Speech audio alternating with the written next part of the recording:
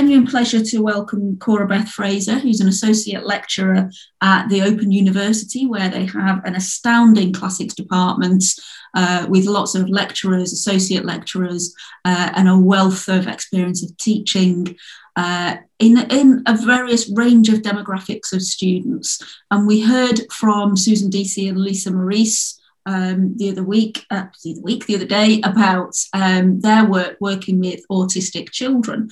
And what I wanted to have was this masterclass where we heard from Cora Beth, who's done a lot of work in this area, where she's going to explain to us and take us through some of the areas that she's come across in teaching students with autism and about autism and so on.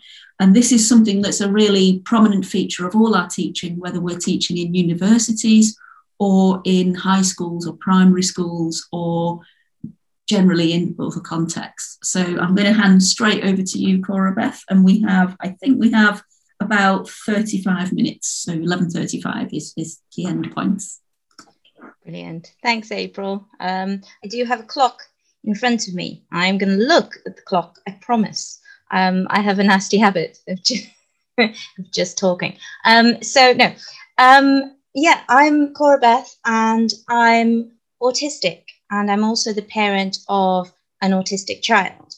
And that's not how I would normally introduce myself in an academic context. I would usually say I'm a classicist, but it's directly relevant to what I want to talk about today. I'm a classicist. I also have several degrees in education. So what I'm interested in is really the point where classics, education, and autism intersect. So today I want to talk about the story of Theseus and the Minotaur. Right, okay, I'm just going to try to share my screen. It should be fun.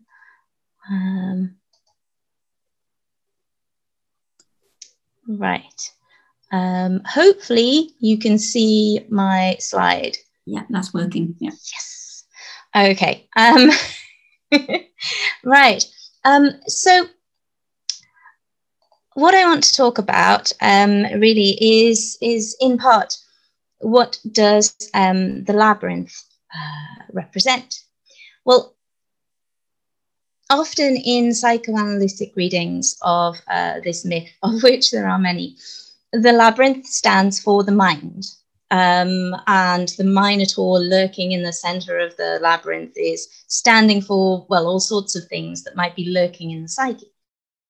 But this causes a few problems when we start thinking about autistic children, and it can be dangerously misleading, as I will explain.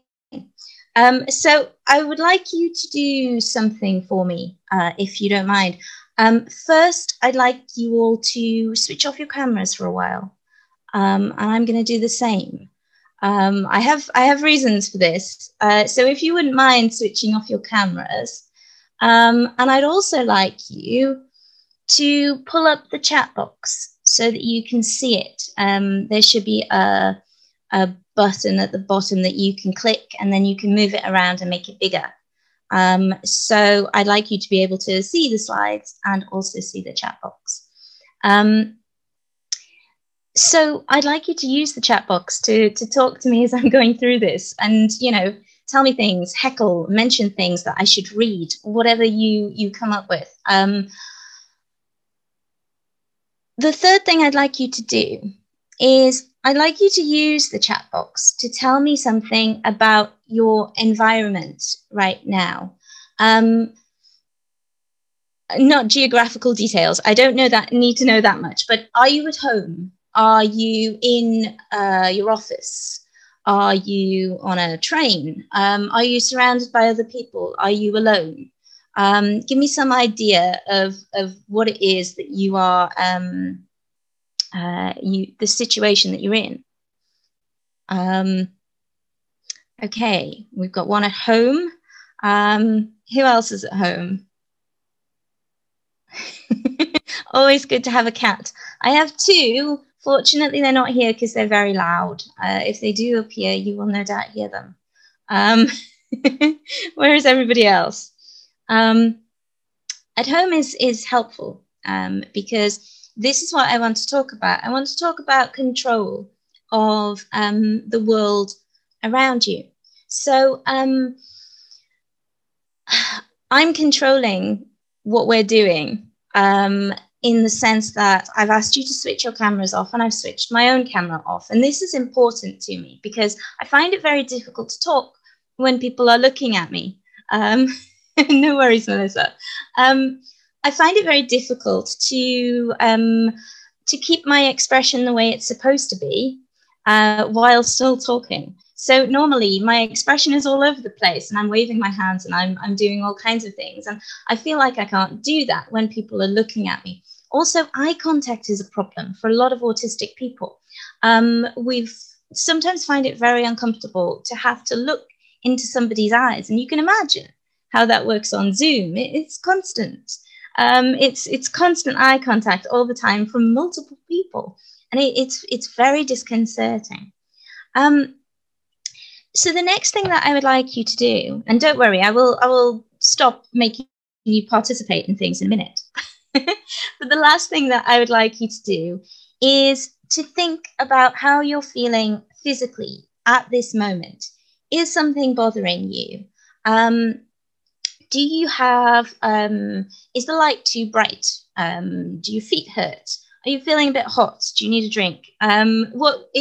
Is there something physically that's niggling at you? You don't have to tell me about it, but what I'd like you to do is just do something to fix it. Nobody can see you. You know, go get a cushion and put it on your chair, or find something to put your feet on, or turn the main light off, or just do something physically to make that niggle go away. And you can tell me about it in the chat box if you like, although you don't have to. No, it's not so much that people are judging. It's more a matter of multiple forms of, yes, I can understand that, Melissa. It's multiple forms of input and many things to concentrate on. A lot of autistic people, they try very hard to mimic the behaviors of other people. And that's what I try to do. I try to look like everybody else when I'm presenting something. And it's hard work because it's not natural. And so it's like, you know, patting your head and rubbing your stomach at the same time. It's very challenging logistically. But also, you know, there is this sense of making eye contact, which is very jarring. It's almost too personal. And it's difficult to explain, and it's not shared by all autistic people, but predominantly, yes.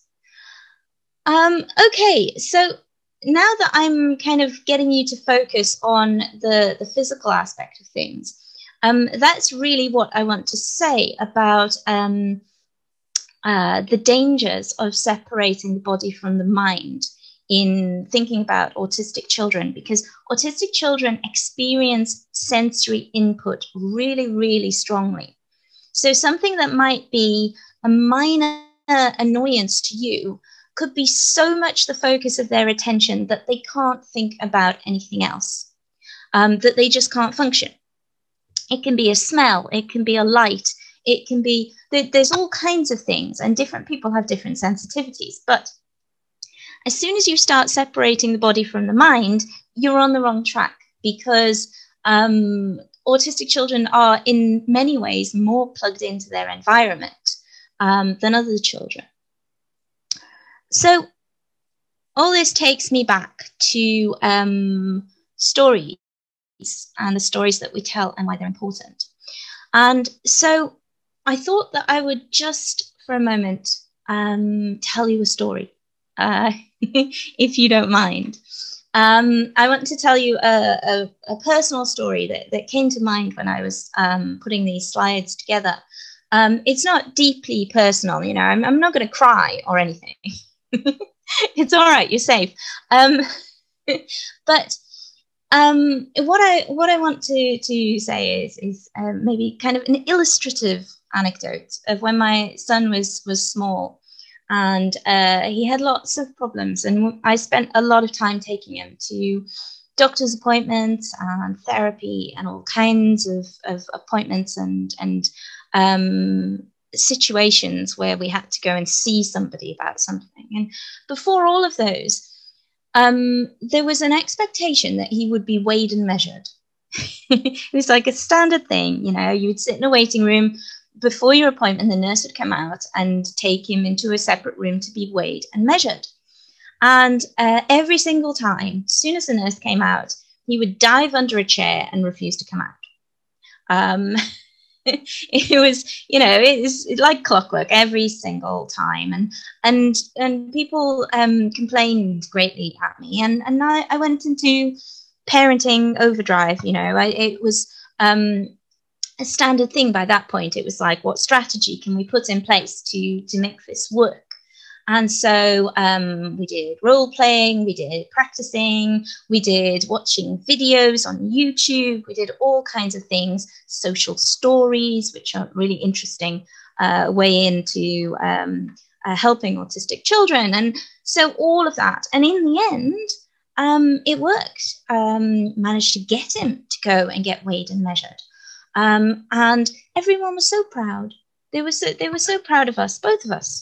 You know, we'd done what we were supposed to do, and it was all great. And it wasn't till quite a lot later that I really looked back on that and thought, why on earth did I do that? You know, what was the point? My child was communicating with me. He couldn't talk. It was entirely non-verbal. He couldn't talk for years. And you know, he couldn't actually explain what he was feeling, but it was blindingly obvious that he didn't want to get weighed and measured. And the look that he used to give me was a look of total kind of disgust, along the lines of, why on earth would I need to be weighed and measured? And it was a fair point. You know, you could tell that he was normal weight and height just by looking at him. There was no need for it at all. It was just a regulation that required some compliance. And my focus was on making him comply. And his focus was on avoiding something that he didn't see the point of. And it wasn't till a lot later that I started to think maybe he was right and I was wrong. And so that's something that I want to kind of bear in mind as I go through this. The sense that autistic children do communicate. They may not communicate in the way that you want them to, but they do communicate, and they maybe have something valid to say. So taking this back to the Labyrinth myth, I'm interested in what tools the Labyrinth myth gives us for accessing, interpreting, or validating the experiences of autistic children. And it does all of those things in different ways. But before I go on, I should probably ask you if you're familiar with the story of Theseus and the Minotaur and the Labyrinth. I don't want to ramble on if you don't know the story. Thank you, Melissa. I don't want to, you know, tell you all the story in detail if you know it, but okay. Well, the basics of the story. There is a half bull, half man creature called Minotaur at the center of a great maze under the palace of King Minos. And every so often, sources differ on how often, a certain number, again, sources differ on that, a certain number of boys and girls were sent from Athens into the maze for the Minotaur to eat. And eventually, the king's son, Theseus, in Athens, went along as a volunteer with these sacrificial victims and went to kill the Minotaur. And he was aided in this by the daughter of King Minos, Ariadne, who gave him a thread. And she told him to attach the thread to the edge of the labyrinth and to hold the thread as he went through the labyrinth. And then when he'd killed the Minotaur, he could follow the thread back to escape the labyrinth, because otherwise he'd be trapped forever. And so Theseus did kill the Minotaur, and he did escape, and he took Ariadne with him. Of course, I'm leaving out many details, particularly how the Minotaur came into being, and also what happened to Ariadne after Theseus took her away. But I can't do everything in 35 minutes. So that's the basic story. So you've got a hero, you've got a princess, you've got a monster, you've got a labyrinth that people get lost in and get eaten in. So that's your kind of basic framework. It's a useful story when applied to autistic children, because it models this idea of being a hero. And anyone who's listened to Susan and Lisa talk about their use of the Hercules myth in working with autistic children will see the similarities. Lisa's also done some work in Israel with using this particular myth to talk about how autistic children deal with fear.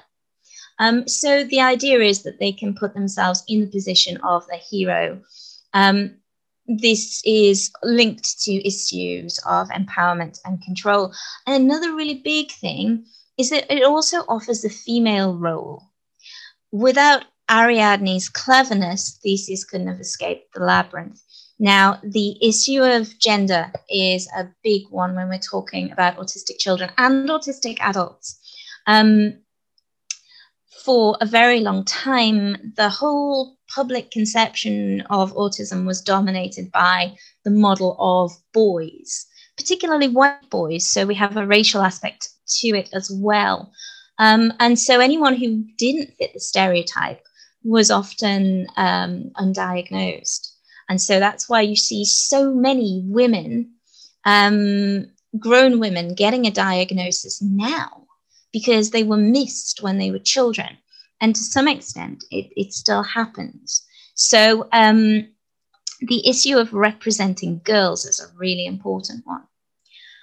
There's also the thread that Theseus follows to escape the labyrinth. This is often used when the myth is picked in some materials. It's often represent therapy or guidance or training or some kind of intervention which gives the child a way out of the situation that they're in.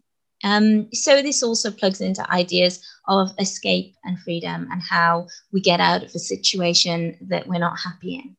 So it's an empowering sort of myth when used to deal with autistic children and to help them and to represent the struggles that they go through.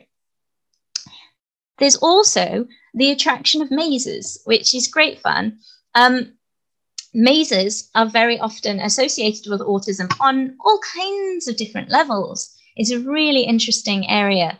They can be used to represent the maze of autism support and intervention, so the medical maze, if you like.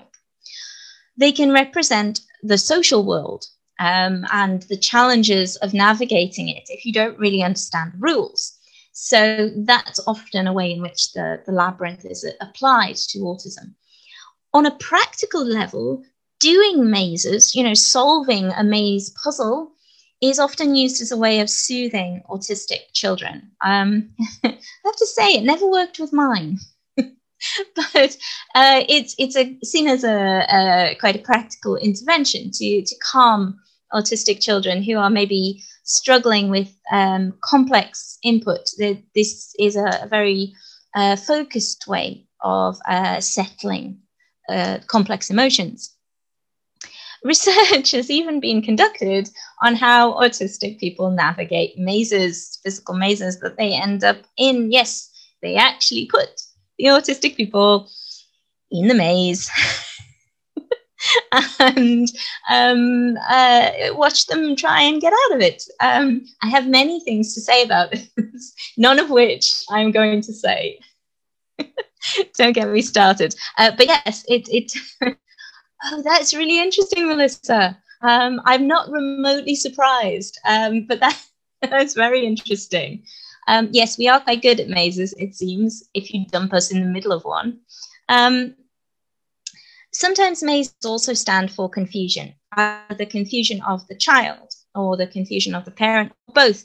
There's this book by Oliver de la Paz, which I entirely recommend. It's called The Boy in the Labyrinth, and it's poetry of a sort. It's quite complex in its forms, but it's fabulous. It's written by a man who has 2 autistic children, and this is really a kind of articulation of how he understands autism and how he processes what his children are going through and tries to relate to them. And it's fascinating. It's not an autistic perspective, but it's the closest I've ever seen from someone who's not autistic. It's really interesting. But the Labyrinth gives us what I think of as a reversible myth, a way of kind of switching the perspective, which I think is useful. So, okay, what do you see? Duck or a rabbit? Duck or rabbit? There's probably some kind of psychological element to this, but if so, I don't know what it is. Which one do you see first? If it helps, I see the duck. I have to work a bit to see the rabbit. I'm always fascinated by these things. Oh, we got more ducks! Yay! Brilliant. I don't know what that says about us. Ooh, rabbit. That probably means something very deep. Anyway, I did have loads of these, but I cut them out because they were not remotely relevant. But they are fun. So the Minotaur is a monster, as we've seen. He's at the center of this possibly psychological, possibly not, maze. He's often used to represent fear, as I mentioned, emotion or emotional regulation, autism itself, internal threat, violence, rage, uncontrolled sexual desire, isolation, all kinds of things that essentially need to be dealt with or confronted, perhaps with bravery. So it's used in ways. I've included lots of Minotaurs here, which I would love to tell you all about, but we'd need another 2 hours. But if we flip it, the Minotaur is also a child with a family. And this aspect is also represented in the sources. I had to include this image from an Etruscan vessel, which is extremely popular in the world of classics. And it's the baby Minotaur. And everybody loves the baby Minotaur. So if you come out of this with just one thing, it should be the knowledge that baby Minotaur exists out there. Baby Minotaur is brilliant. So this sense of the Minotaur as a child is important. The Minotaur doesn't, appear fully formed as a monster. The Minotaur has a backstory, and the Minotaur was once a baby. And lots of representations of the Minotaur, they pick up on the sympathetic elements, the pathos of the half-man, half-bull creature that is killed. They pick up on the isolation. They pick up on lots of different elements. And, it gives me an excuse to use Burne-Jones's wonderful illustration of the little Minotaur peeking out from behind the wall, which is one of my favorites. So the Minotaur is often seen as a victim. Because of that, the Minotaur as a character is sometimes used to represent the autistic child or the autistic experience. I've given you a picture there of a novel by Barbara Vine, Ruth Rendell, called The Minotaur, which is about an autistic man who is,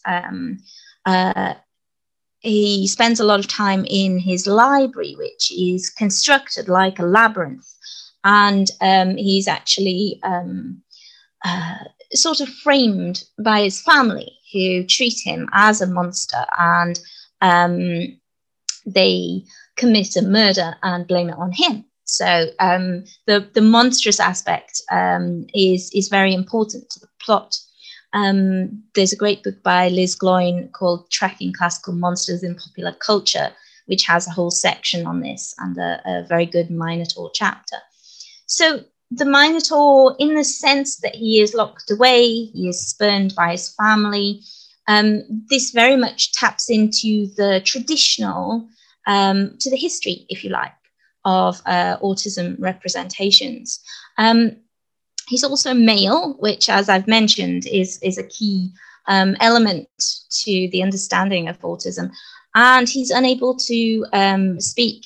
The Minotaur is unable to speak when he has the head of a bull, but he doesn't always have the head of a bull. In lots of older representations, his hybrid nature comes out more like a centaur. And so the fact that he can't speak is actually, it's not a fixed point, really. So what I'm concerned about is whether this identification that's often made with what we could see as a kind of monstrous other, whether it can ever be positive and whether we can use it to help autistic children. And I think yes. The Minotaur's Labyrinth in art and literature is also used to represent home, control, and safety. Going back to what I asked you to do with the switching off of the cameras, with adapting your environment to become more comfortable, these are all elements which are really important to autistic children and autistic people in general. The ability to control what's going on around you. And there's a really interesting short story by the Argentinian writer Borges called The House of Asterion. And in it, the Minotaur is the main character, and we see everything from the Minotaur's point of view. We see how much he enjoys being in his house, which is what he calls the Labyrinth. And he says, the doors are always open. Anyone can enter. There are no locked doors. There are no locks. He can go out and other people come in. The fact that they don't is just an inconvenience. And it's a lovely, lovely story. I mean, it's very sad because, you know, it doesn't go well at the end. But it's a lovely story, and it really captures a lot of the autistic experience. It was also drawn on by Susanna Clarke in her recent novel, Piranesi, which is substantially based on The House of Asterion. And if you read that, you see Minotaurs coming up over and over again. Right, I will try and get through this very quickly. Another topic that it brings us to is the importance of a name. Asterion is the name for the Minotaur in a lot of the ancient sources. It maybe means starry or something to do with stars, and it's a family name. And this also taps into some issues that we deal with autistic children. I refer to myself as autistic. I refer to my son as autistic. That's because that's the overwhelming preference for autistic people. We don't want to be called a person with autism. It suggests we can be separated from the workings of our own brains. We don't want to be called on the spectrum because that suggests that autistic is a bad word. There are a lot of concerns over terminology and names and naming and what sort of name you want to take. And also labeling, that's a whole other discussion, and sadly one I don't have time to get into, but it's a very interesting direction to take things in, and it very clearly applies to the Minotaur and the notion of the Minotaur having a name. So finally, I'm just about done talking really fast.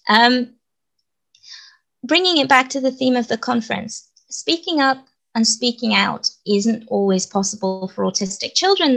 Some of them are non-verbal.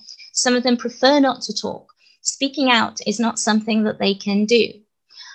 even when they do speak out, even when they do communicate, as my son did to me when he was hiding under the chairs, it only works when neurotypical people listen and understand and take notice. And that's the big thing.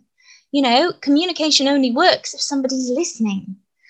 So often the most important thing is not actually speech, but it's control of choices and environment, and getting to make those choices and adapt that environment without necessarily needing to communicate. And finally, communication can be achieved in lots of ways. It doesn't have to be about speech. It doesn't have to be about any of the forms that we're accustomed to. Entering the child's world rather than forcing the child to come out and meet you in yours is a very valid way of dealing with the problems, and increasingly is becoming a focus of therapeutic techniques. So that's really a load of the points that I wanted to touch on. It's a bit of a labyrinth of ideas and materials and links, which I would love to have a whole afternoon to develop properly. But if you would like to get in touch with me at any point about any of this, there's my email address, and you can also find me on Twitter. There's a link there to an interview that I did with Susan Deasy's organization, the Acclaim Network, and also a thing that I wrote for education blog about dealing with neurodiverse students online.